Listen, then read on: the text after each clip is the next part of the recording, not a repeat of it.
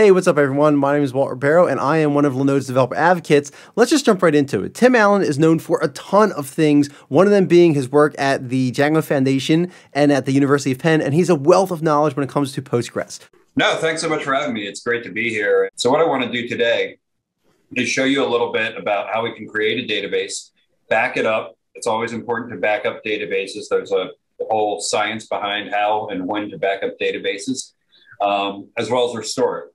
That way, if there's ever a problem or a hacker gets into your system or whatever the problem might be, you can have backups of your important data and restore it when you need it. So let's show you how to do a couple things. How about that? Sure. So I've just brought up my VS Code instance and I've got the terminal maximized on it right now. So what you're looking at right here, this is Ubuntu 20 on my local machine, just in a virtual machine. So it's Ubuntu Linux running 20, and I've got Postgres installed on it.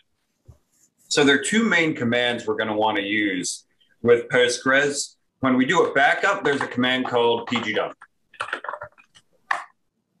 And you'll see here it's got all kinds of options, and I'll walk through them in a few moments. So you'll see pgdump dumps a database as a text file or to other formats. So it gives you a quick description of what it does. So when you want to back up a database, pgdump is the most straightforward way of doing it. Another command called pgrestore, which, as you might expect, does the opposite. It takes that file that you've created with pgdump and restores it back to the database, typically overwriting it. So what we're going to do, we're going to create a service user, which only has access and owns this database, which is a best practice. It's good to create a different user to own each database with different credentials. Then we're going to make the database, create a table within the database, insert some data into it so that we have something to back up. And then we'll back that up. I'll make some changes to the database and we'll restore it. So you can see that those changes we make after the backup, when we restore, they're gone. Okay. So that sounds awesome. Yeah. So this is just sort of a Postgres convention, but when you install Postgres on most systems, it creates a special user called Postgres, which has administrator access to all the database functions. So what I'm going to do here is I'm going to switch over to the Postgres user. So I'm now, as you can see over here, I'm Postgres. And what that allows me to do is when I type PSQL to come to the Postgres command line, this little hashtag here, much like on Unix, indicates that I am the super user in Postgres right now. So what this allows me to do is I can create user, Linode user, with password, Linode password. Whoops, and I made a mistake. We all do. So user is an object, not a string. So only the password needs to be quoted here. Okay, so it's created me my user, and it echoes back that it successfully created the role. So what I'm going to do now is create a database called Linode DB with owner Linode user. So what I'm doing here is I'm creating an entire database and saying, let the person who owns it, let the user who owns it, who has access to do everything to this database, be the Linode user I just created. So I'm going to go ahead and do that. And now that I am done creating the database, I can quit out and stop being the Postgres user. So just back to my normal user, which you can see brings me back to this prompt. So what I'm now going to do is pass PSQL. So if I do PSQL --help, I'll actually do that over here in this window. You'll see it gives me a lot of options here. And I often like to split my terminal like this so I can have the help with all the options on one side, typing on the other side, just because there's so many of them. And it takes a while to get to memorize them. But the main ones I'm interested here is in how to connect. So what we're going to do is we're going to connect with this username, Linode user.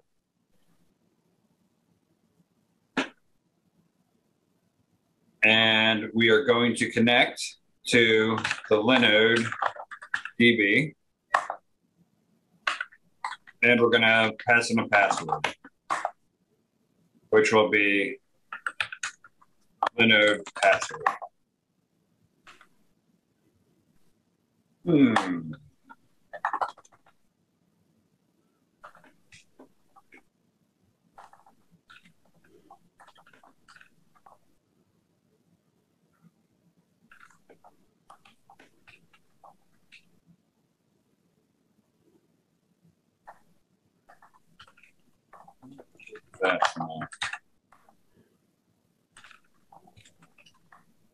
There we go. So what I had to do, I had to explicitly pass the host, being localhost. Okay. Now I am on as the Linode user we just created on the Linode DB. And you'll see it's not giving me this hash because I am no longer the super user. So I only have access to the database that we just created.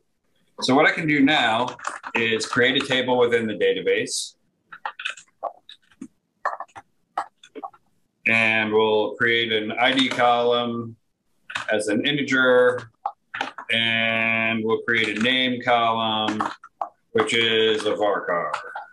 And we'll just make it 200 characters long, keep it simple. So we've now created a table. And if we want to take a look at that table, we can use /det for describe table. And you can use tab completion in here, which is kind of nice. And you'll see there's the table. And if I want to know more about it, I can do the -d plus describe more Linode table. And you'll see here that it gives me what I've just created, the ID that's an integer and the name that is character varying. So what I'm now going to do is insert some data into it. Insert into Linode table 1, comma, Walt.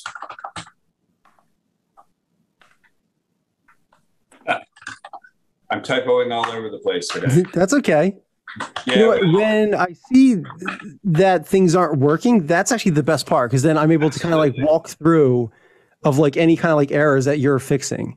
It's kind of fun too. Some of the computer scientists I look up most to, I've seen them live code, and it's just so nice to know that everybody makes the same mistake. Yeah. I forget to import libraries in Python. I forget, you know, the values word, which I've been using for 30 years of my life. It just happened. So now we've got 2 rows in the database. So if I do a select all from Linode table, you'll see we now have Walt and Tim. Okay. So we've got the 2 rows. So fantastic.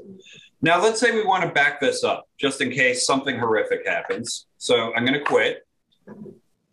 And what I'm going to do is back over here, if I do pgdump -- help, there are a bunch of different options I'm going to use here. So the first thing I'm going to want to do is the capital F allows me to specify the format. And I typically use C for custom, which rather than plain text uses a binary Postgres format that's just a lot more reliable. I'm also going to pass the -C, which does a clean backup, which means it will drop any database objects before recreating. So when it goes through the commands to recreate the database, it makes sure to include the drop. I'm also going to include -X, so it doesn't include all the privileges. So it's not going to try to recreate all the users and who has access to what. Then we're going to use the same options I just used to connect, specifying the host, the user, the database. And we'll see if I can actually get this all right. and so you don't memorize this, right? Like you usually leave it as a separate terminal space to the right, just so you can access it, right? Yeah, so it's interesting. People who do this more often than me probably memorize all these commands, but I don't back up and restore, 5 times a day. It's something I do, once or twice a week. Okay. So it's just not quite frequent enough to have everything memorized. So there's no shame in, doing the help command or going to Stack Overflow for looking at what flags you're going to need. Okay. And I'll show you later on what I've done to fully automate this in my Django space. So if I come to pgdump, and I said we're going to do the custom format like that. We're going to do clean. We're not going to do any of the permissions. Then I have to put -H localhost, -U Linode user.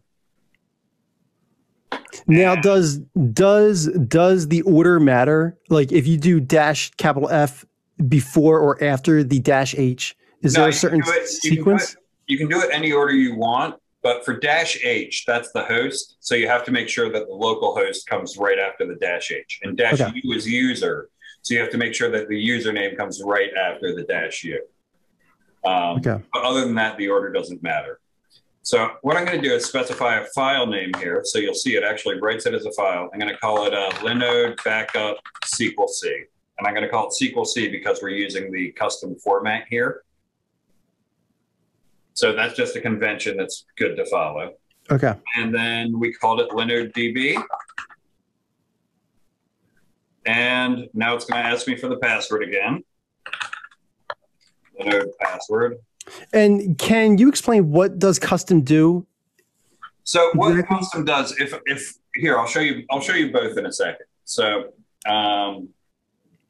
so if I actually take a look at this Linode, so I've made this Linode backup file. And if we take a look, you'll see it didn't take long because there's not much data in it.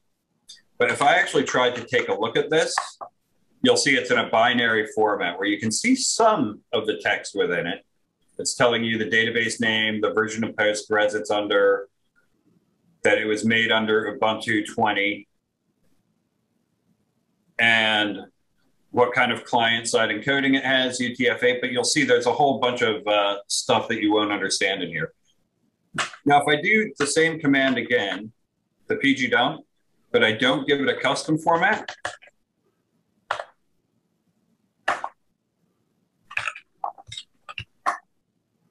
and now let's take a look at it again. See how this is all just plain text that you can read? Okay. So by doing different formats, you'll see that it just gives you all the commands. But this is not as robust a format as the custom format. It doesn't contain all of the information you might need to do a proper restore. So I tend to always use the custom format. So that's what -FC does. And to just show you that that can be put anywhere, I'll put the -FC here. We'll run it again. And if we look at the Linode backup, you'll see we're back to our weird format here. So we've done this. Let's go back in by PSQL. And you'll see, if we do that from our Linode table, we still have Walt and Tim. But let's pretend I am now a hacker. So I'm going to come here and I'm going to insert a bunch of garbage.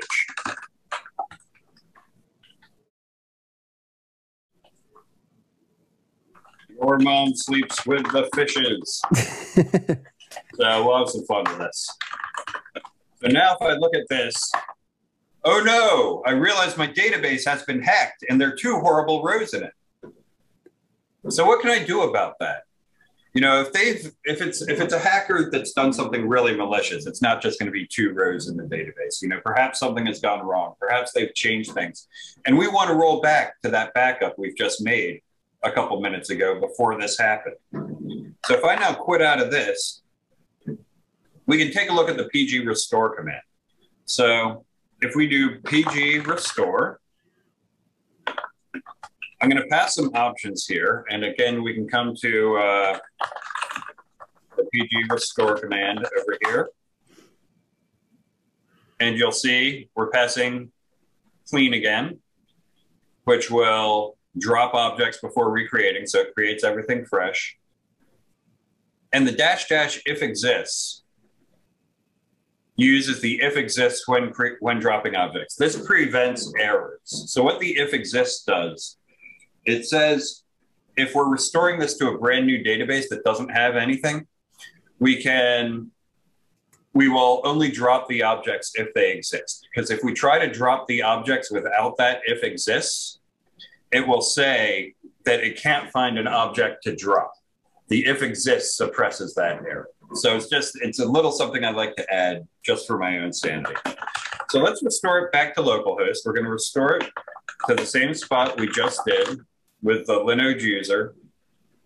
And we have to specify what database we want, which was Linode DB.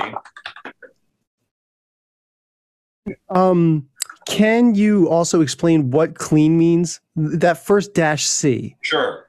So the dash clean means that it's going to drop any existing objects. And what that means is rather than it's going to drop that entire Linode table we've created that has the garbage in it, and it's going to start it from scratch from the backend. If we didn't do that, sometimes with different flags, it could just append to that table. So at the backup, we took 2 rows. The drop is just a much cleaner way of making sure that it restores to exactly what you had when you took the backup. Okay. So I'm going to go ahead and do that and type Linode password. And now if we come back to our PSQL here, and we do our select star, ta-da! Congratulations, we have taken down our horrible hacker who said that my mom sleeps with a fish.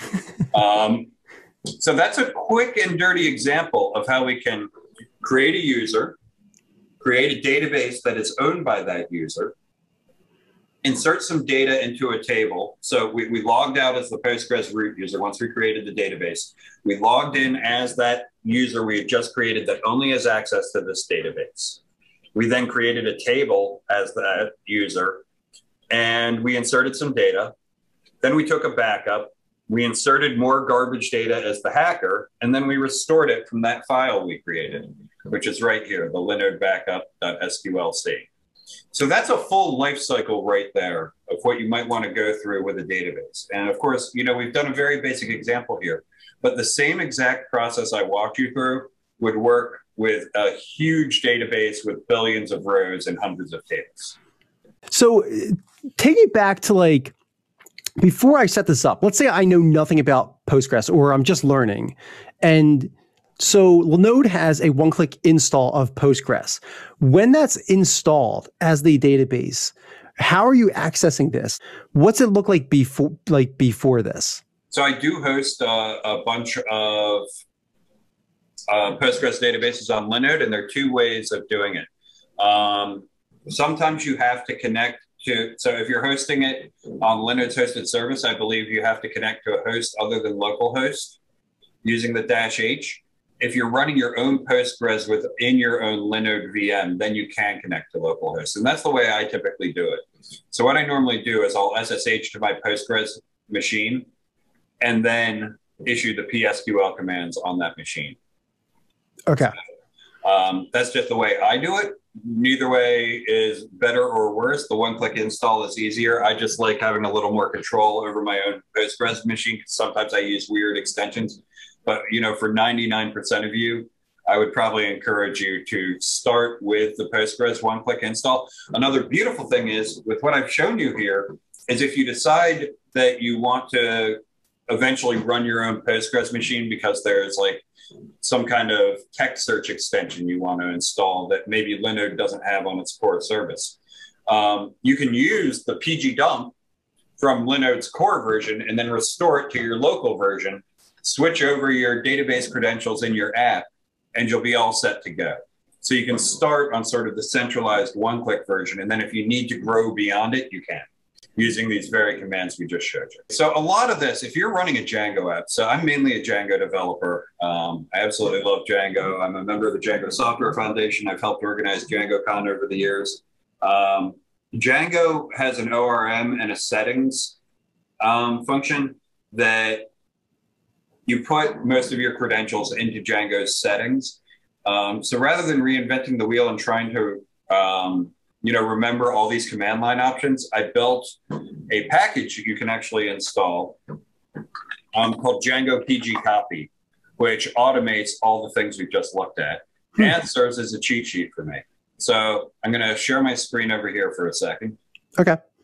If you take a look here, this is Django PG Copy, the package that I help run.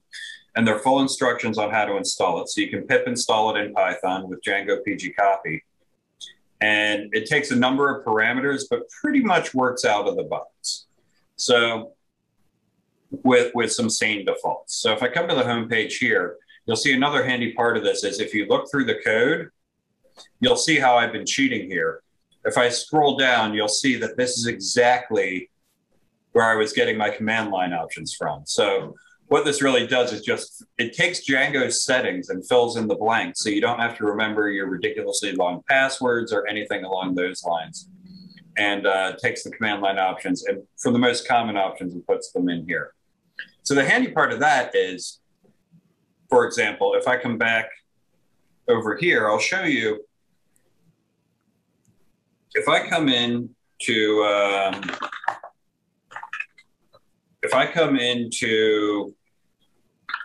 Django shell and I can pass the settings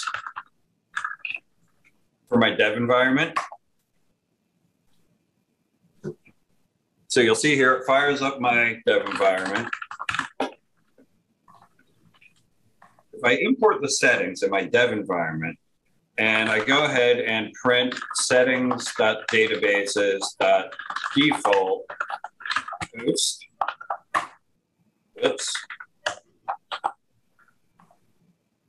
you'll see this is the internal host name for our development server. We don't keep it on a public network, which is why it ends with private. So that's from an internal network. So that was for my dev server. You can see here, config settings dev. If I look at my user space though,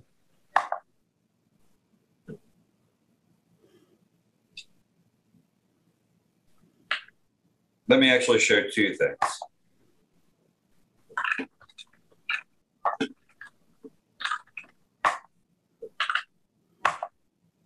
So there's the host, and there's the database name. You'll see it's got T Allen for Tim Allen, Words Web. So that's the database name, and this is the host. So if I quit out of that, I'm getting my Postgres versus my Python quits. Now if I come back to my dev settings, and we do the same thing, you'll see it's the same host. It's our dev database server. But if I go ahead and print the name, you'll see that it's no longer T Allen Words Web, it's just Words Web. So this gives me the host and the database name. And last but not least, if I come to our production settings,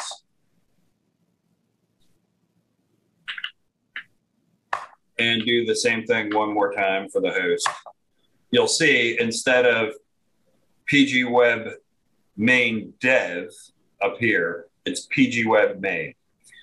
So since Django has all of these in their settings, what I can do is use these settings to fill in the blanks rather than type them every time. So the upshot of this is, if I do manage pi, the command I wrote is called PG backup, and pass it my production settings, what I can do is start a backup here. And this is going to take a little while. So you'll see it's chugging away. It's a very, very, very big database, but you'll see it gives us feedback. Backing up database Words Web on host, our production server, to this file. So what that's telling me, it automatically timestamps it. So you'll see it's making a backup with a timestamp. Now, why is that useful? I'm going to go ahead here and terminate that. If I do now manage.py pg restore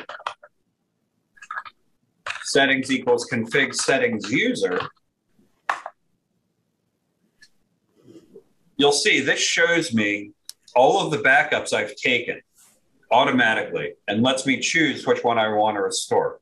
So what this does, in two commands, it allows me to back up my production database and copy it over to my local database so that whenever I need new information from production to run tests or I want a refresh locally, I can do it within two commands without having to worry about all the command line options, which just works a lot more easily for me. So this is a product that I've open sourced that anybody for any Django app can use. Another handy thing about it is since it automatically has your password stored, is, for example, you could set up, a backup every hour of your database. You can set up a backup every day of your database. You can write logic around that to make sure that you have different cadences in your database so you can restore it if anything horrible ever happens. And then you can also use it for copying your files between development and production. One way we use this in a real world use case is we have a staging environment, and Django creates migrations that we want to make sure work. So what we'll do is anytime we have migrations is we actually back up our production database and restore it to a temporary staging database. And then we test the publish. So it'll run those migrations on the latest version from production in a staging environment without actually affecting our production environment. And if that works, then we can be confident that we can do the same thing against the production database. And that way it will never impact our end users. So that's a bit of an advanced topic, but with these fairly straightforward tools, you can start to build things out that really give you control over your data. And Postgres makes this all available to us. And can you walk me through any other extensions that you would use with Postgres? Because you said, there was one sentence that you said like that you use, quote unquote, a ton of extensions. Could you maybe just give me like a few that kind of stick out to you? Yeah, so Postgres, and I'll stop my screen sharing, but Postgres comes with a bunch of extensions baked in and even more that are developed by third parties. So two of the more interesting ones I'm using right now. In a personal project, I have a single table with about 1.5 billion rows in it of attributes about companies across the world. So everything from like, International Business Machines is the company, IBM is the ticker, it was founded in this year. They also have other identifiers called things like QSIPs and permnos and things of that nature. What state was it incorporated in? We have tons of this information about every company in the world, and including the company name, International Business Machines. I used an extension to Postgres that comes packaged called the Trigram Similarity Extension, and built what's called a Trigram Similarity Index. And what that does, that's what allows Google to do things like, did you mean? So if you type in something wrong and the spelling's off, Trigram Similarity, what it does, it looks at every 3-character chunk of a word and sees how many of them match up. So if you spell a word perfectly, it would be like a 1.0 match. If you get one letter wrong, it would be like a 0.95 match. So the score goes down. But this way you can find out things that were possibly typed wrong. So the example I've been using, so Ford Motor Company is a well-known company here in the United States, maker of the Mustang. I decided to make it Norwegian and changed it to the Fjord Motor Company, FJORD as a test. And using the Trigram Similarity Index, it instantly brings back all the results for Ford Motor Company properly. So that's a very handy way of doing it. Another thing I'm using is what's called, there are a bunch of different index types available in Postgres, but there's a third-party one that's developed by a couple of absolute mad scientist geniuses out of Russia called RUM indexes, which allow very fast text search. Not quite on par with as good as Elasticsearch, but very, very good. And if you don't want to get into the business of getting into hosting an Elasticsearch instance, Postgres text search will often be very much good enough for anything that I'm doing on the web. And especially with speed given through things like RUM indexes, it's been fantastic. So there are tons of these different kinds of extensions. There's some, if you're interested, for example, in stock market data, a company just across the river in New Jersey called Timescale DB does an extension that's specifically for time series data. So if you're looking at stock market data or anything that has, that goes sequentially through time, it's specifically optimized for searching and finding things that are time series. And no other database I know has this much flexibility to it. So that's why we've sort of landed on Postgres after my journey through all the other options. And for the last part, can you walk me through deleting your database too? Oh, absolutely. Like, let's just like wipe it clean. Blow it all away. Yeah. So we've set up the two rows of Walt and Tim. We've hacked into them. We've backed it up. We've rolled back. Now let's just wipe it clean and start from scratch again. Drop database, Linode DB. Can't drop the currently open database. So what I have to do, I have to swap over to another database, and then I can drop it. And now it's gone.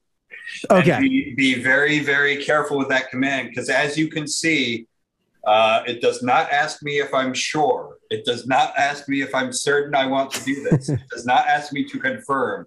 It just blows it away.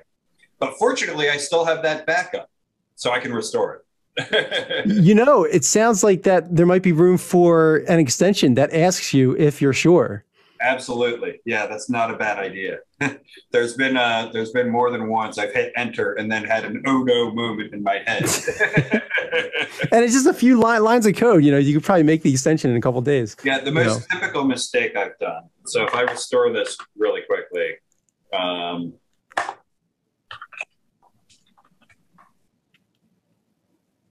oh, the DB doesn't exist. So I've actually got to recreate the DVD. I've got to recreate the database. Okay. It'll be a bit of a runaround, but the mistake I typically make is this going to actually let me do it? I don't know if it will. I wonder if you have to create.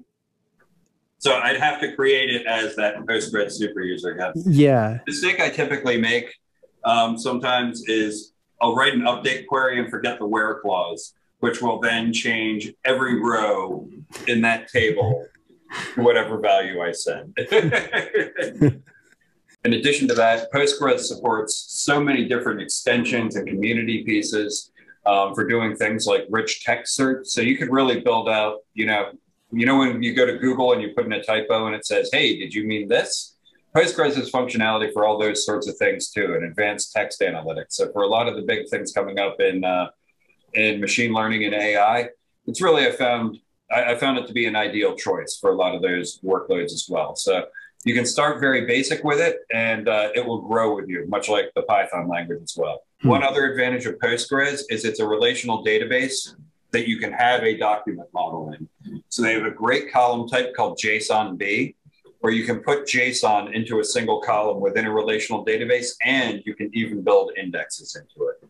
So there's really cool features. That is cool. Okay. Well, hey, I guess that just about wraps it up. Thanks again. Thanks so much for having me. It's been wonderful.